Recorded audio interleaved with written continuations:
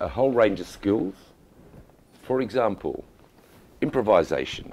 People think is something you just do at drama school and forget about. Oh no. Every day of your life, every day, you improvise. That's wonderful. And to have the courage to do that. Nobody, look, let's talk television. Nobody tells you what to do. They just don't. You know, you basically, at best, you'll go on there, you get a script maybe a day or so before. You go and do a line read. No? There's a line read, real quick line read. And then they'll say, okay, all right, yeah. All right, well, I just want to block it now, so they block it for camera really quickly. Okay, bring the boys in. They bring the crew in. This is what we're doing. Mark it all up. See you later, they say to us. And we go away. Well, they light it. Then we come back and shoot it.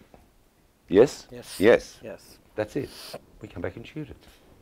So you don't get anyone pandering to you. You don't get any directors sitting down in corners with you and giving you guidance or any of this type of thing, or giving you a long time to work it out.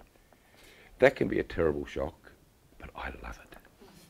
Because it means, once you get used to it, it means that what I do is make an awful lot of quick decisions, first instinct decisions, and sometimes they're really risky.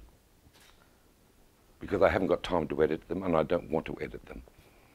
I'll get I don't know, an instinct on how to do a line, or a mannerism to play, or something. And I'll do it. And what that provides, though, what that provides is that sense of danger and that we see when actors work sometimes. Like, where the hell did that come from?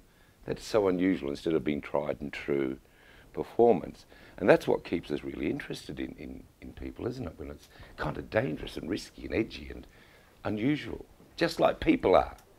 Because we are not banal. We don't sort of sit around being very ordinary. I hope we don't.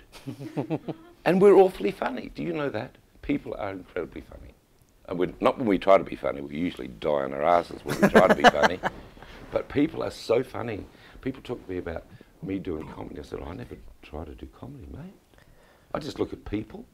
I just play people, respond as people respond to situations. And if it's funny, well, that's because people are funny. I mean, obviously you learn a little bit about timing as you go by, about how to drop certain things in.